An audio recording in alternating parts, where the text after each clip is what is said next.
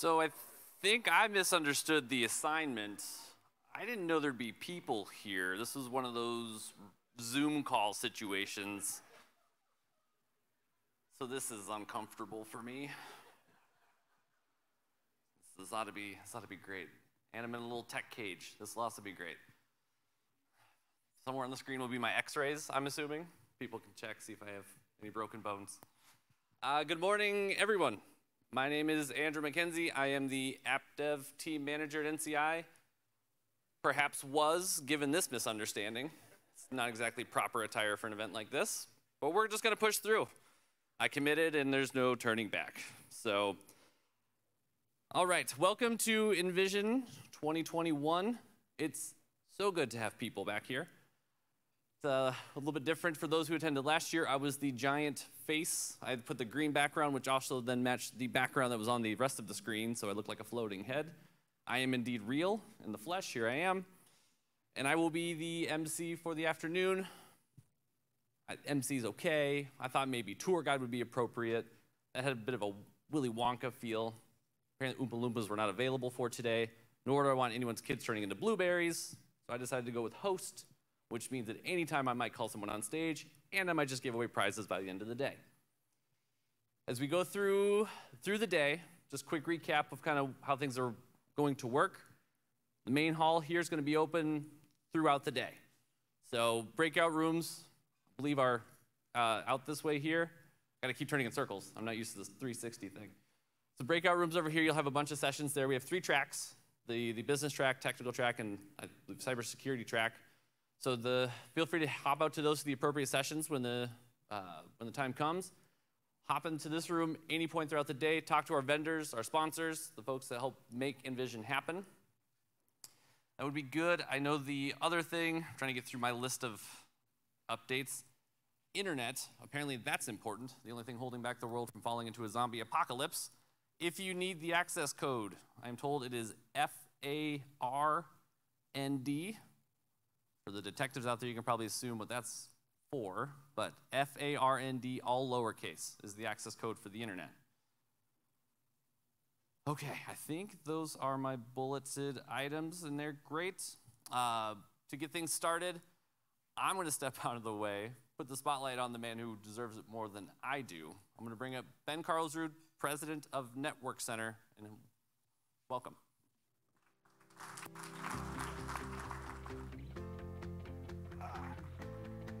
Mic check. Got me? Perfect. Well, look at this. Let me say thank you all in person and virtual in the internets of things for coming out and hanging out with us today. Quite a difference from 2020, a year ago, if you participated. You know, instead of looking at all of you fine folks in a circle, it was staring into bright lights, which haven't changed, but a camera. And it's kind of amazing what, a year of difference can make. So today is, getting together, hanging out. What are our whys kind of. So, we're back, right? Like this is exciting. This is, what we're about. So when we talk about Envision, what is our why? Why do we do this? And it covers 2 of our 3 core values.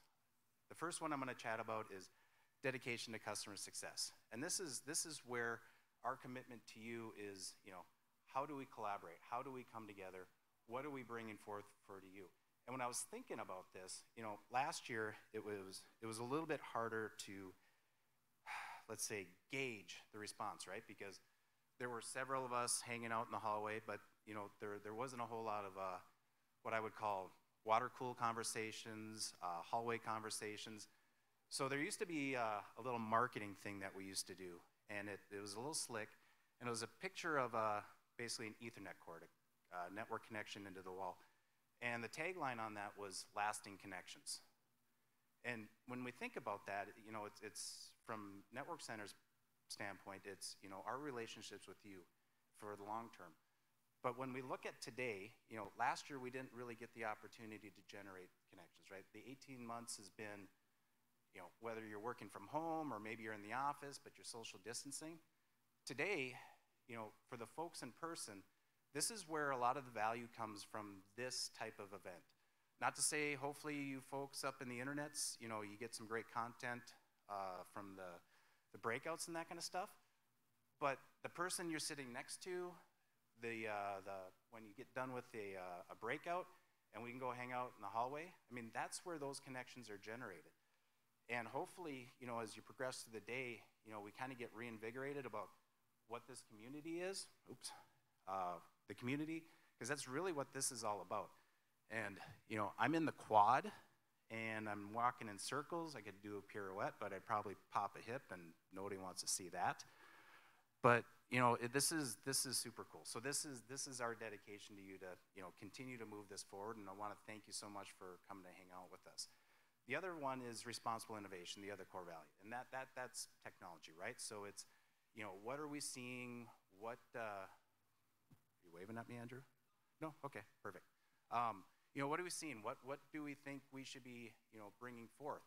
And that's that portion of it. So there's a lot of really cool breakouts today, a lot of really good content, and hopefully between those two core values, you walk away from the day going, wow, that was good time spent. For the folks up in the internets, do your Q&A. You're not going to have the opportunity to, hang out with us in the hallway and that kind of stuff, but please be sure to reach out if there's something that you saw that motivates you, that drew you in, and we can get something moving forward for you. So I'm going to end with some thank yous, and so first off, all of you, right? But also customers that are, either helping us present, supporting panelists. We can't do this kind of thing without individuals stepping in and helping out, so super appreciate it from that standpoint. All of our vendors, if you look around the room, please, spend some time chatting with them. Thank you to all of you, because without you, this is really difficult, right? You help support us by driving good conversations, presentations, being in person, and, kind of just really getting back to the grit of what this is all about. Thank you to the NCI team, because the last 18 months have been, well, we'll just say wonky, right? But the amount of effort that goes into this type of event is kind of staggering. So, from the setup, the teardown, all the team members that are doing presentations, Jake taking pictures, and you better get my good side. But, when you talk about work-life balance and trying to blend all this stuff in, it's kind of staggering from that standpoint. And then, two special call-outs, Andy, Luann and Andy, no specific order. I can't see where you're at, but the amount of, right here, the amount of effort that these two people put in to make this a totally kick-butt event is staggering. The coordination, the herding of cats, the, gnashing of teeth to get people to get their stuff done and in so we know when things are going to happen is very, very much appreciated. So, I'm going to end with that. Hopefully, today is you're back to it, because maybe this is your first conference back. I know as far as being in a group of people like this is my first time back. So this feels good. This feels right. If this is your first event, thanks for coming out and hanging out with us and giving us a chance. If it's your 20th event, kick butt. Thanks for hanging out with us for that many years. I'm going to move on, give it back to Andy, and away we go.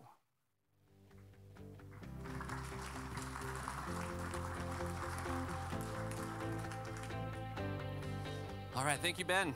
A couple other quick notes, because I don't remember everything the first time around. We've mentioned the sponsors and stuff a couple times, vendors. You'll notice that they are strategically surrounding you. That is not an accident. We want you at some point to have some sort of uncomfortable eye contact. They will draw you in, so please talk to them. The other thing, for the folks that are on watching in virtually, any of the tracks that are taking place during the sessions taking place in the Great Hall will be available on any of the tracks within there. So if you're business track, technical track, whichever one, like the next session, for instance. As long as you're on any one of those, you will see the session. So what I want to do now, one more. The session this afternoon with IBM is moving to virtual only. It's now with Randy Ars now, I believe. If I butchered your name, Randy, I apologize. So that's going to be the 2 o'clock session with IBM. It's going to be virtual only. as I'm being told. But okay, we're gonna then start to pivot to what I know to be a really cool topic in discussion. I worked with the Peterson Farms Seed team earlier this year. I haven't worked directly with Carl, but we're gonna bring him up here in a minute. Peterson Farms Seed is a kick-butt company, good team. The project they had that we worked with them on, pretty cool there, but I think the topic of discussion today is gonna be beyond just an application, more than that. So I'm not gonna spoil the topic, but I do wanna bring up Carl Peterson, a man who probably doesn't need a ton of introduction. I know that a lot of people know who he is throughout the community, his organization, the things that he does. He's proud to say, I have lived in the same house my entire life and I've never had a job. And I think that's a pretty cool thing, so it sounds like he's gonna expand on that. Really, he's got more interesting things to say than I do, so Carl, if you wanna come on up, and welcome. Very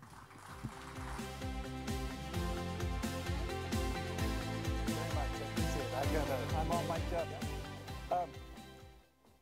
Before I start, I stopped by here last night to just kind of see what the setup is, right? And I went home and I told my wife, Julie, there's like screens everywhere. I'm standing on a little platform in the middle of the thing, surrounded by screens with screens on the front and the back. And her immediate reaction was, who's running the tech for all that? And I told her it was our good friends from Livewire, and when I told her that, she said, okay, it'll be good. So I just want to let you guys know in advance that we very much appreciate what you do and how seamless you make all these things happen. So thank you. About 5 years ago, I sat down with Mark Angus, our tech director, or however that's titled, and I said, Mark, here's the thing. Our little company is world class at determining which are the best products to place with our customers in their fields across this region. There's nobody that we feel does a better job of that. He said, we're world class at producing and conditioning seed to the highest possible quality standards. I said, Mark, we're world class at delivering that seed, tracking that through our dealers, making sure they have the service that they need. And I think we're world class at customer service. Said in order for us to fully reach our potential, however, we have to be world class in our information systems. And frankly, at that point, we had a ways to go. We'd made a lot of progress. It wasn't too long before that, where before we conditioned seed, we had to fill out a work order on paper, and there were 56 pieces of information that went on that work order, only 5 of which were unique and that were drivers. The rest of those were all just stuff that was stored here and there within a couple of different data systems, and the individual had to figure those out, had to go dig those all up by hand. It took a tremendous amount of time. And those are just the kind of things that we just can't do in this day and age. And I know that Mark took this to heart. I know that he remembers that conversation. And I can tell you that there's been a tremendous amount of effort and, frankly, a lot of money spent to elevate those systems. And we are now in a really good place because of the efforts of Mark and his team. I got on the screen here the last 10 feet. And what I mean by that is so many of our systems have all the data and so on and so forth. If you think about it, it's like building a bridge. If you're going to try to build a bridge across a 100-foot chasm, a lot of times the data systems that we have are wonderful 90-foot bridges. And that last 10 feet is what, as managers and as other people in the company, really need that last 10 feet in order to take action. All right, if you want to look at it another way, we all need to make data-driven decisions, right? And most of the time, those decisions, based on the data, take about 20 seconds, maybe. In fact, most of the time, or a lot of the time, those really aren't decisions at all. Those are just lining up the data that you have against parameters that you have already determined to take an action. They're not a decision in the sense that we think about strategic things and those kind of actions. So it takes 20 minutes to take a decision, and gathering the data to actually make that decision can be hours of pain, right? Has anybody else experienced that? I'm seeing some heads, not too many hands. Do you got some pretty strong coffee, or just like these guys need a, yeah, maybe. And those are the kind of things that we have to get away from. We just can't do that. So a little bit before I go into the systems that we're using about our company and how we operate. My wife, Julie, is here, and she and I have been partnered since we began our company. And one of the things that we've talked about for years is that whatever we're doing, how we gauge how we're doing, we always measure 3 ways.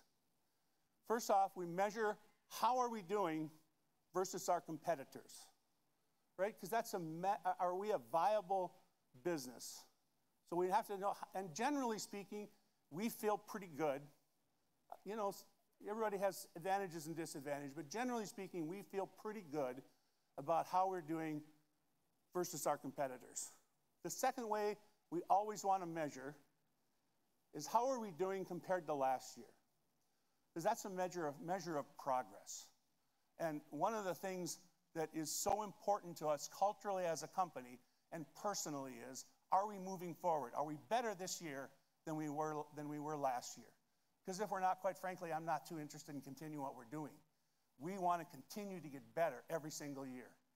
And most of the time, we can say, you know what, we're doing a better job at whatever it is, whatever aspect of our company, than we did last year. But then there's the final measurement. And that's how are we doing compared to the vision of what we think we could be doing. And most often, frankly, when we line up that measurement, we look on how we're doing, and we look at what we think we should be doing, and we kind of go, you know what, we kind of suck. Because there's an awful lot of progress to be made, even when you think you're doing as well as you possibly can be doing. So that's one of the paradigms of our company and how we try to operate. Another one is that we will not tailor our business practices to software design. Whatever industry you are in, there is likely a software company, and a very good company, who has put together an add-in or a product that sits on top of the other product that's designed for your industry. But we have never found one that actually does things exactly the way we want to do them. And we are not willing to bend our business practices to fit a software design. And I'll tell you, that's pretty challenging. We compete with and do business with a lot of really, really large companies, multinational, multi-billion-dollar companies. They have more lawyers than people that I know. And oftentimes we find they have ERP installations, frequently they're SAP, that they've spent hundreds of millions of dollars on. And frequently those are so rigid that the people within those companies spend about half their time trying to get around the system. A quick story, a few years ago, one of those companies had a piece of research equipment that was not being used at their research station. And it was just sitting in the back of their warehouse gathering dust. It wasn't a huge thing, you know, it was maybe a $10,000 piece of equipment. And I'm like, I'd like to buy that from you because I can use that even though you're not using it. And the guy running the station said, you know, I'd like to sell it to you. It's in our way. It's gathering dust. But frankly, the scale of what it is and the amount of pain it would take to get that through the SAP system, it's just not worth it. It's probably still sitting in the corner over there. We won't tailor our business practices to software design. Software companies come up with things, and I'm not knocking these companies at all, because maybe some of you are those companies. But, you know, the design comes up and says, well, this is how we do sales in the seed industry. Well, maybe I don't want to do sales that way. So some of it's maybe just arrogance on our part. And the final that I'm going to talk about, we have a lot more, is always be preparing for growth. We want to be a bigger company next year than we are today. And the year after that, we want to be bigger still. There's a very famous Harvard Business Review article that talks about a trucking company in the Northeast. And it talks about how they were very good at what they did, and they were growing. And each year they got a little bit bigger, and then they reached a critical point, and all of a sudden, none of their systems worked anymore. You'd think that, you know, as you get a little bit bigger, you'd uncover some glitches and those kind of things. But in my experiences, and it lines up with this article, is that that's not really the way it works in business. Your systems are fine until all of a sudden none of them are adequate anymore. So early in our company, when we were undercapitalized and trying to bootstrap, we had a philosophy of, until we absolutely need some capital improvement, we're not going to buy it because we're a little uncertain. And we've changed that, especially with our data systems, that we have to be prepared for that next step. Okay, before I talk about the actual systems that we use, it probably would be helpful to know a little bit about our business. Seems like a lot of stories that I have start with so many years ago, but in this case, about 12 years ago, we hired a new CFO. His name was Jim, great guy. And Jim came in on his first day. I sat him down. I said, Jim, here's the thing. Our business is very simple. We license traits and genetics from a lot of large companies. We produce corn and soybean seed with growers and contractors and so on and so forth. We package that corn and soybean seed, condition it. We sell it through and to dealers, and then it ends up getting planted by the farmer. Said our business is pretty simple, that's what we do. So Jim went away, and about 2 weeks later he came down, walked into my office, sat down very quietly and said, you know, your business is a little more complicated than you think it is. And I wasn't totally surprised by that, honestly, but really our business seems fairly simple. But, you know, in order to license traits, we have to negotiate those trait licenses. We have to track all those things. We have to keep track of the pricings and the terms and the limitations and all those kinds of things.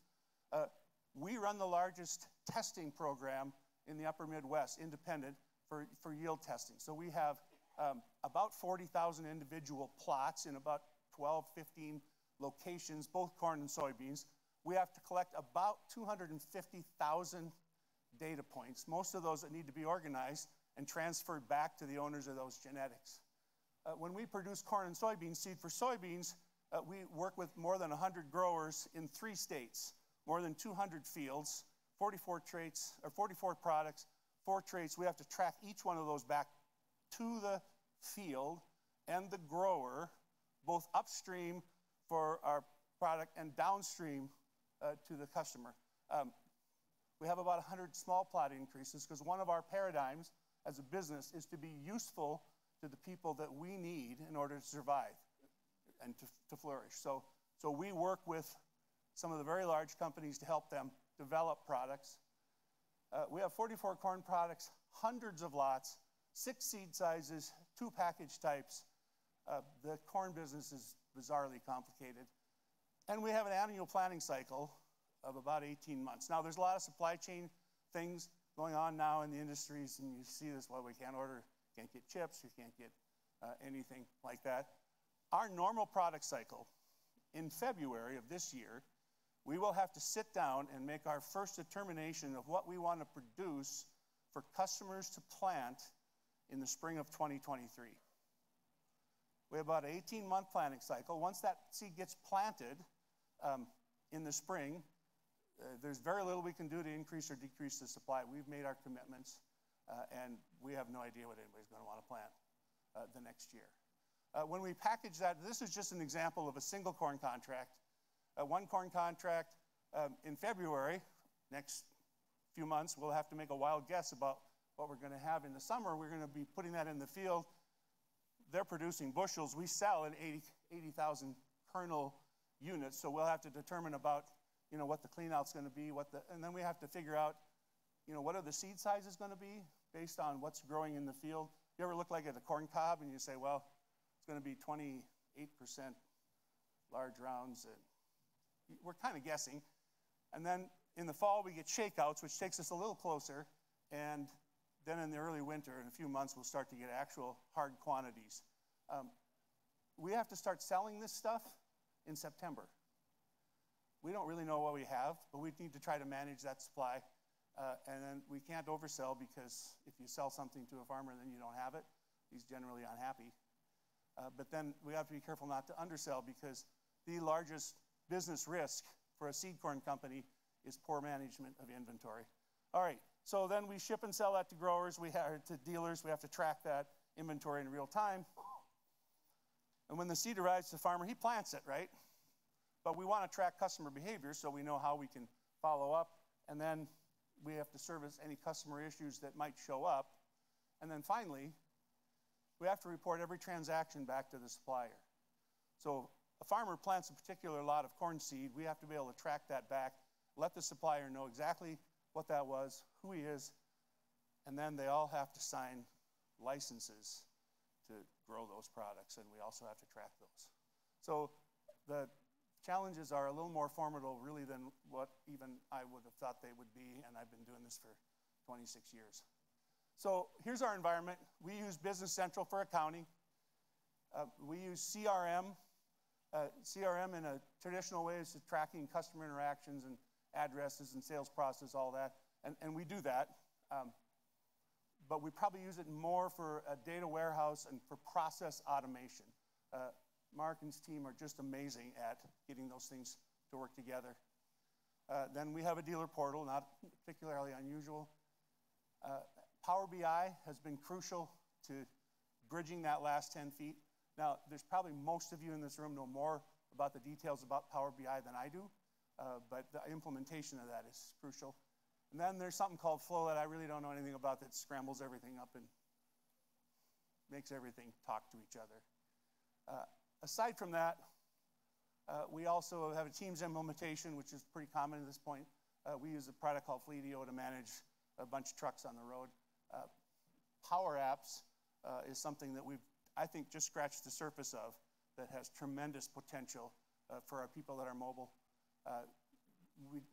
We are pretty heavy into precision ag, which I'm not going to really talk much about, except I want you to be aware that we may or may not have a secret but deadly predator drone project that we're working on. Just keep that in the front of your mind for later.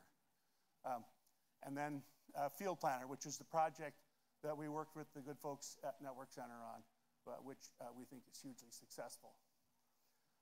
Okay, so I told my kids I was speaking at a tech conference, and they said, really?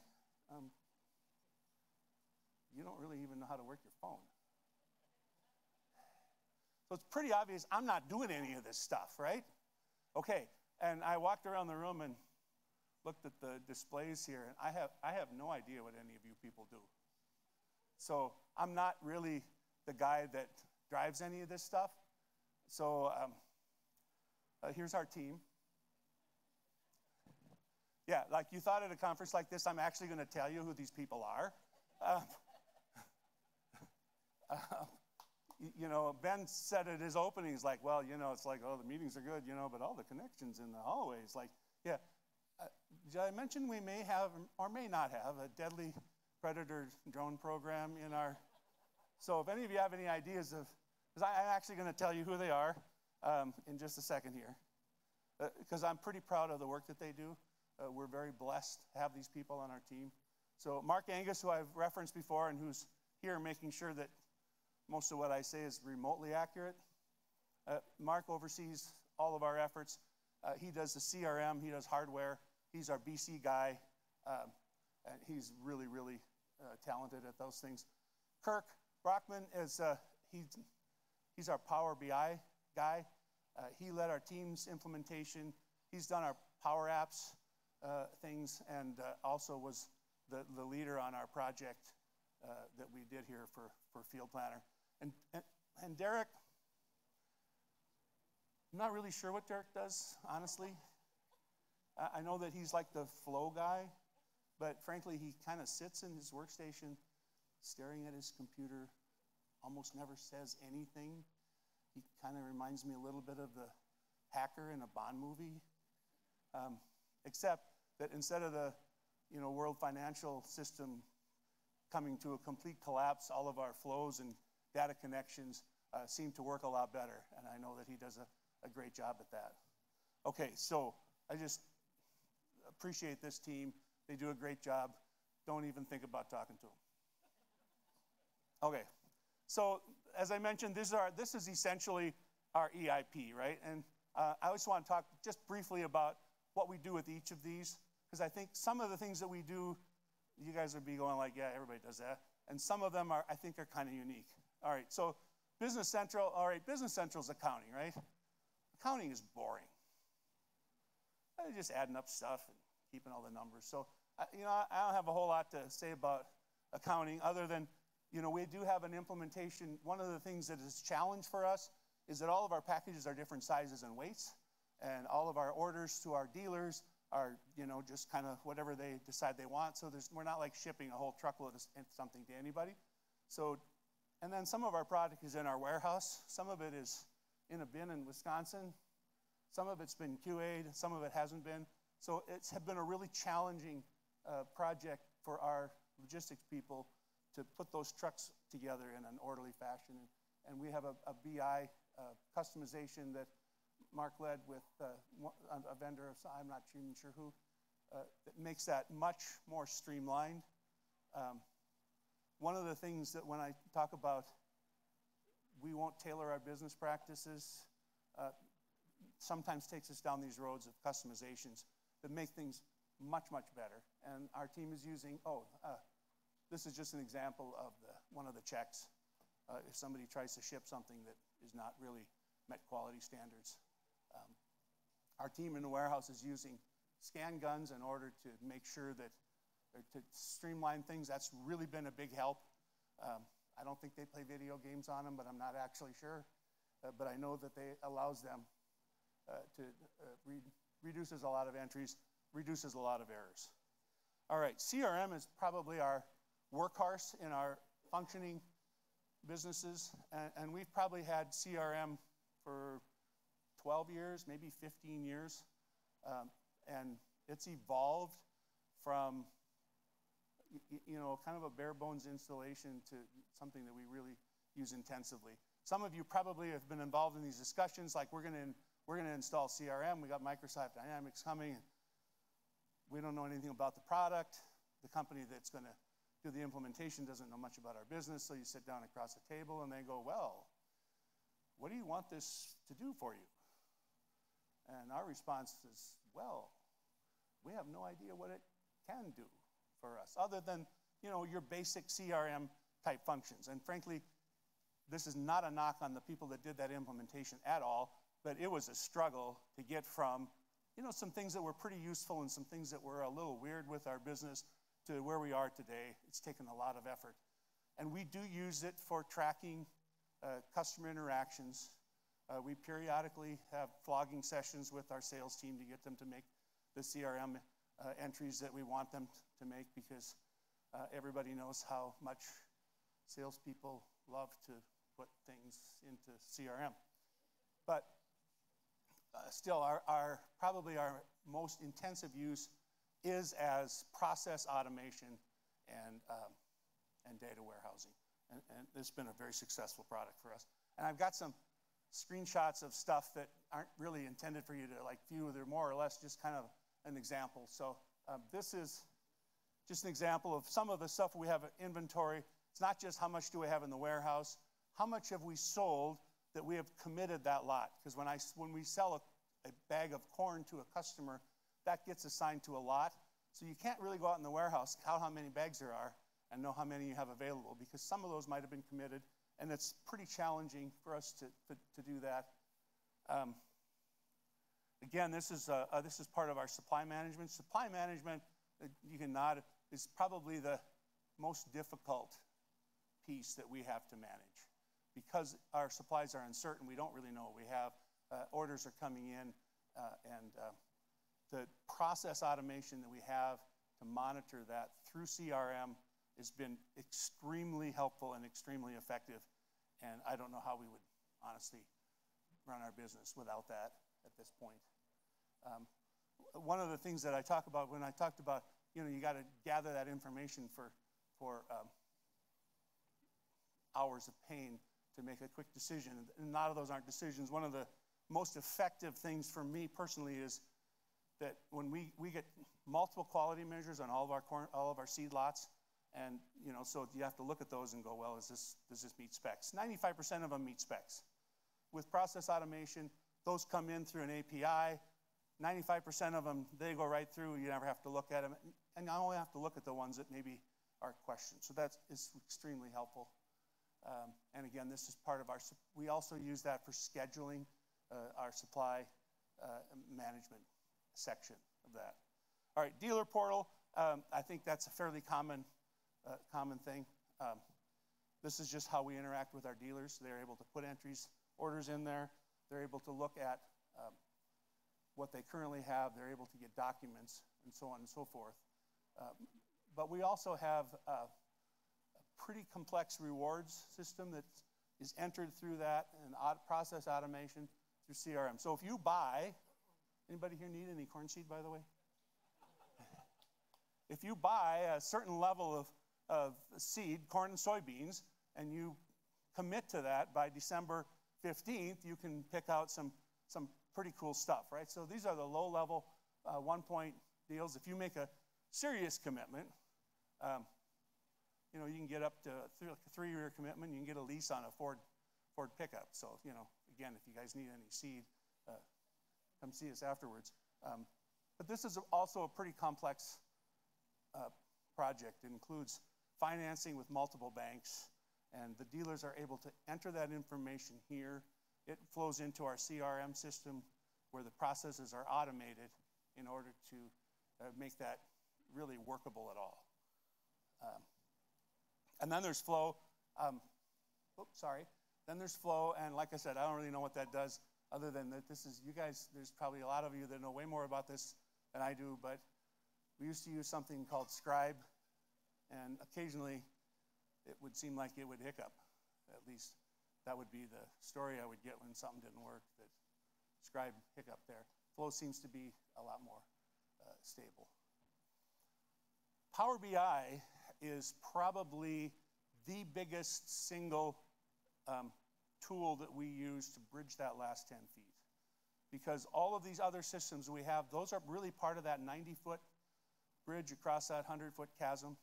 But to get useful information, timely and live, to salespeople, management people, Power BI has been hugely important. And one of the things that, y'all probably know this, but took me a while to figure out that the key to that, or the keys to that, is not only that it's a great product, it seems to be pretty flexible and easy to use, but you have to make sure that the managers and salespeople who are going to interact with that spend sufficient time to define what they really want. Because I know over the years with various reporting systems, we have spent a lot of time getting reports ready for people, and you get it in front of the person, and they go, that's not really exactly what I was looking for. And so that seems to be the key. And Kirk on our team, or Dirk, I think we'll call him Dirk, is pretty much a whiz with that. So this is just an example of a product or a thing that we use to help us with how we're going to condition corn and which sizes, because you have to decide which sizes you're going to put together. And we've got some graphics and some nice looking things on the side, and then some sliders at the top so that those of us that are a little less tech savvy can interact with this without too much difficulty. Kirk told me don't put this one up on the screen because it's boring. And really, I get that. It doesn't look like much. But this little report that I don't know how long it took Kirk to make is exciting to me, because this is putting together information from various parts of our system. And this page probably saved me the better part of a full work week over the course of the last winter, as opposed to trying to drag all that information. So yeah, it looks boring, but it's actually pretty exciting. This is one that we use for assignments where we have a lot of information, sales information, and then for the sales guys, we've kind of got red and green, and so that it doesn't get too complicated. This is, again, report for the sales team, and there's all kinds of tabs and all kinds of information. And the beauty of these things is that if they don't have exactly what they want, our Kirk can get that very quickly. As I understand, this is just creates a very large data set that he can access. And then this is shows parts of our dealers. The colors indicate which territory manager services that dealer. The size of the dot is, how big that dealership is relatively to, and he can do a lot of things with maps and that as well. This is just something that our truckers use so they can see what truck is going where and what's going to be taking, so that it helps plan out that very effectively. And then this one's for management. So you see there's lots of colors here and little graph things, right? Because, managers like to see, they talk about dashboards. And so this kind of meets that need, and, he can tweak those things. But also lots of very, very useful information there. That's the core of our system. Okay, so probably most of you people have been using Teams. We were very fortunate that our Teams installation had started a little before the pandemic hit. So we were just about ready live when it happened. So that was very helpful to us. And we have changed, we've made Teams our primary conduit to communicate with our team. So once a week, there's something that comes out to everybody. It's called the Peterson Post. And that has a lot of information. Julie is in charge of the Peterson Post. And you don't want to be that person who asks a question in a group. It's like, what about this if it was in the Peterson Post that week? Because you will get immediately your finger slapped to say, that was in the Post. And we have a lot of fun with that. But frankly, that's not an accident. It's a very intentional thing to make sure that that drives people to the team site for their company communication. Because otherwise, people get lackadaisical. They don't necessarily go there and look at those things. One thing I would say about Teams, that it seems that their file management system and their Teams is maybe better suited to companies that are more siloed than we are, because we have a production team and a sales team. We tend to have a lot of teams where, we have people from all over, and then it can get a little confusing sometimes on what those things are. We use a product called Fleetio. That's what our guys use to put their mileage and stuff into their trucks. I've very carefully not learned much about that because they don't make me use it yet, and if I know how to use it, they probably will. But I know that saved our accounting team tons of time, and I think that integrates with BC in some fashion to go with that. And then Power Apps. So I was just sort of like vaguely aware of this until Kirk on our team came with some amazing things to me that our teams can use. So our teams go out to the field and they're taking notes on the field, and we want to track that, associate that with an account. If we can, geo-reference that to where that field is, that's a big plus, makes it much easier. Our soybean production team needs to go out and inspect those fields. And so, what that has entailed over the years is you're walking out in the wind with a clipboard and a bunch of papers and a pencil, and you're trying to put all that stuff into the paper, and then you have to transfer, and it was really a pain, really difficult. And maybe you got assigned the field and you didn't really even know where this field was, and it was challenging to find it. So with Power Apps,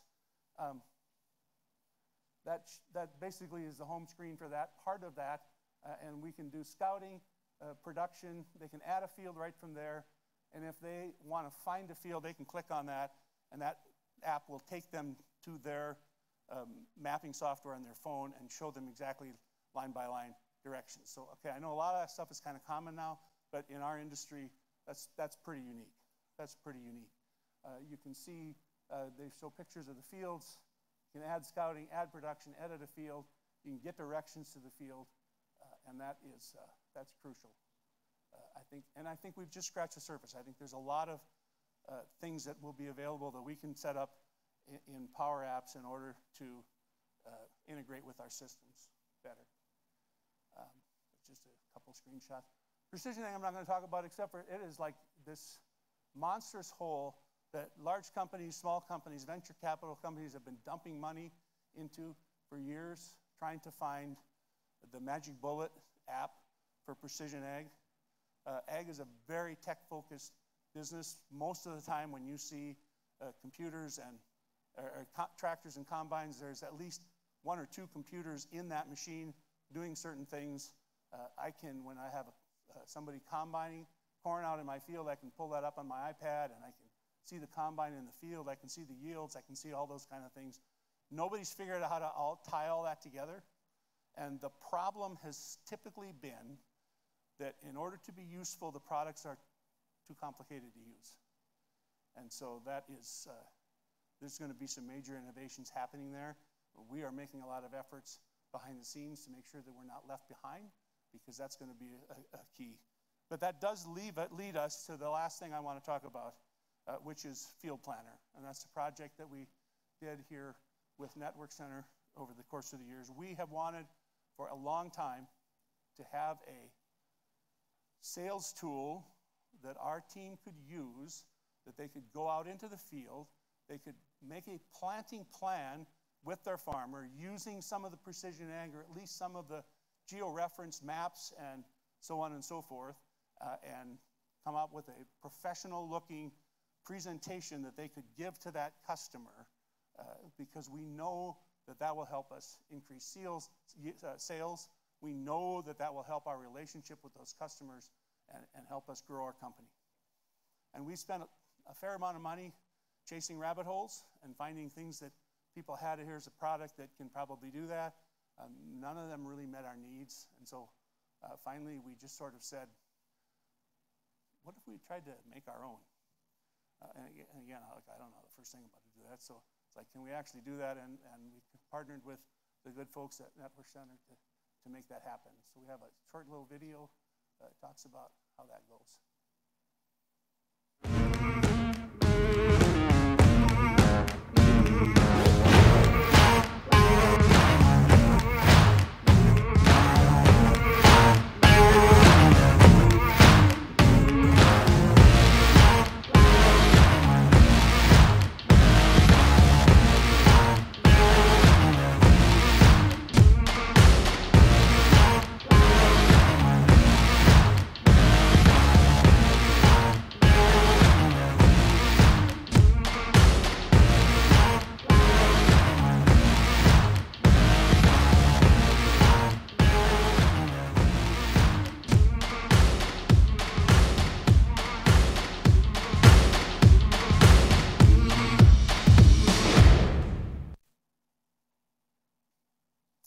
So we're currently kind of in beta. We haven't released this to the entire team, but we do have a number of our salespeople using it very successfully.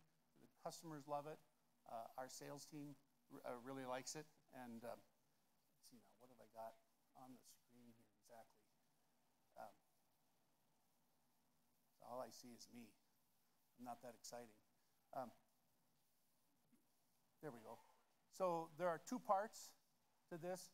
One is making a customer plan, where our people can work with their existing customers to very quickly and easily make a detailed planting plan, product plan for those customers in a very professional-looking manner.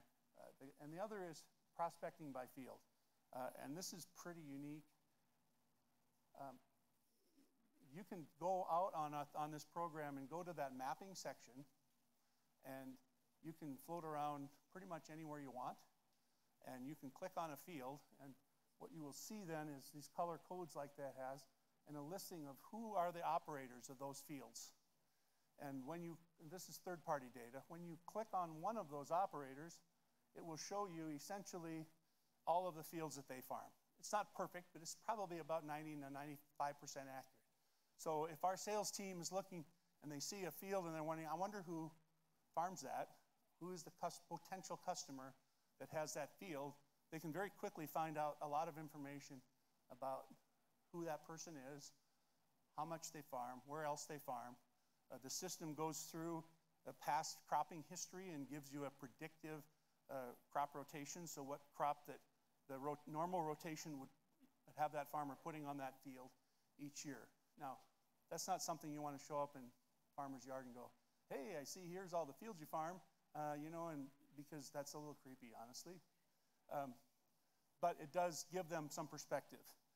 The other is to go with their existing customers and say, okay, so these are the products that we had on your fields last year. They can very quickly, so one of our salespeople, one of the customers that they sell most or all of their seed to, in about 20 minutes, they can make a plan of which products that our salesperson feels would be best suited for that field, based on historical planting populations, about what they're going to need. And so that when they go to see that customer, they can look at that farmer's operation field by field and have a very professional looking presentation of what our best fit for that is. That is pretty different from the way seed has historically been sold. Seed has historically been a very product-driven industry. So the typical response or the typical way that we approach seed is to go, I have this new 90-day corn hybrid that's really done well in plots here and there. You should buy some of this product. And we're not serving our customers the best that we can if that's how we approach it. That was the impetus for our first CRM installation 12, 15 years ago, and it remains a driver for us today. Still, most of our competitors use a product-driven approach, and we think that in order to change the game, we need to get to a customer-driven approach, and this is a big part of that. You can see the field there. If you can tell, you can draw in a field. You can change a field boundary. If somebody builds a house in the middle of a field, you can excise that part out, and it's just worked very, very well. Again, there's two parts to that, and again, we give plaudits to our friends at Network Center. Where's the guy in the shorts?